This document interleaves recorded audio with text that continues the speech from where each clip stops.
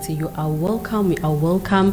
Siyabonga to all those who are following us, abasilalelayo nabalandela inhlelo zethu ke bebona ukuthi sihamba kanjani noma kwenzakalani kumsakazo wethu Carr Radio, njengoba sithi nje sikhonela wena. I-mental health ila sikhuluma khona about the psychological and emotionally well-being. Actually, this is something esidinga ulwazi, esidinga ukuthi sibe nolwazi ngayo, because we need it like usuku nosuku, wherever we are. Where to baba i-value yomuntu is here in the mind, ukuthi ulwazi onalo uhlonishwa ngalo. And also ke it happens ukuthi ube umuntu onalo ulwazi, but when it comes to ukulithulula kubantu kube ukuthi ulwazi olulethayo ifunzo ibeka ngendlela ayichaza ngawo ngesonto. He was speaking about the vessels of honor and the vessels of dishonor. So he said ungeza nento powerful edlekayo kubantu, but uthola ukuthi isitshe esiphakele kusona leyo yinto leyo sinenhlabathi noma singcolile. Umuntu uzothi mayithatha leyo nto kodwa alibele thola udoti kube ngazi ukuthi angawujinga.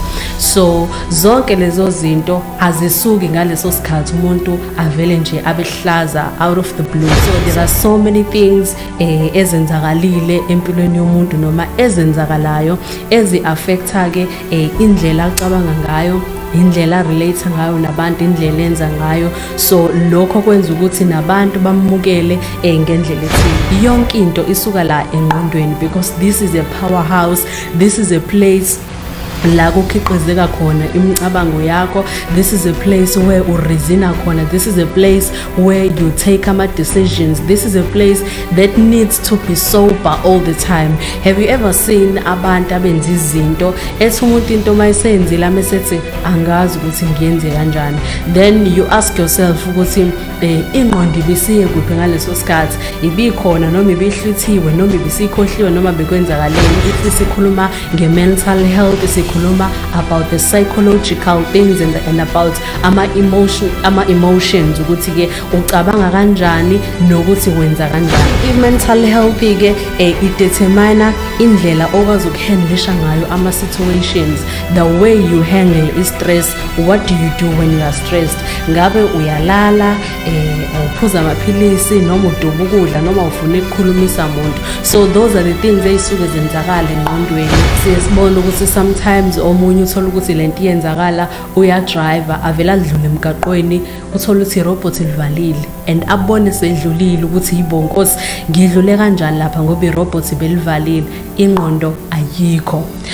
Hayi ngoba engakwazi ukucabanga, but then isezweni lenkinga. That means i-mental health ngokwayo it's a world on its own. So lelizwe elidinga ukuthi ingqondo yakhe ihlezi i-healthy. If ingqondo yakho i-healthy izokwazi ukwenza ama-decisions abalekile, ama-decisions asober, ozothi nawe mawusubuyekezela ukuthi ngike ngathatha i-decision ethile and then uthi yes bengise engqondweni zami.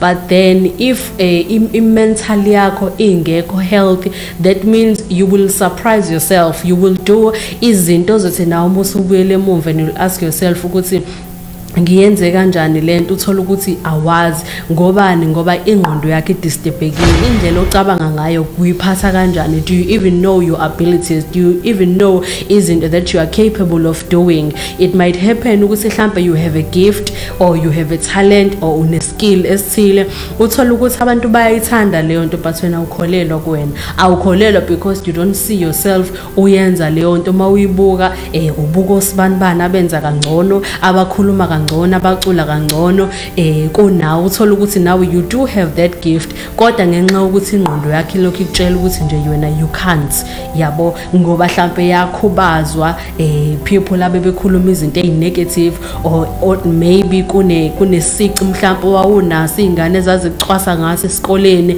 wakhula uyitshela ukuthi yindaba abantu abahlukene beze bebone lento le. So ingqondo yakho yagcina ingabanga sober.